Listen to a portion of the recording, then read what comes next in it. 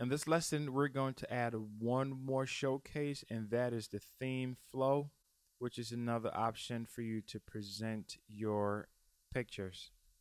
Theme flow, save showcase, and then you go to theme flow, and you click around.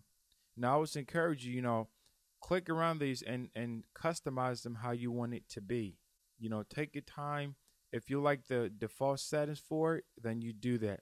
But if you want to change things and make it your own, don't be afraid to play around with some of these here. You're not going to break it or damage it.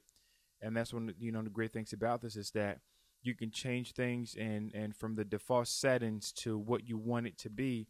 And then once you're really satisfied with it, then you can be able to save it. Now this one here has autoplay.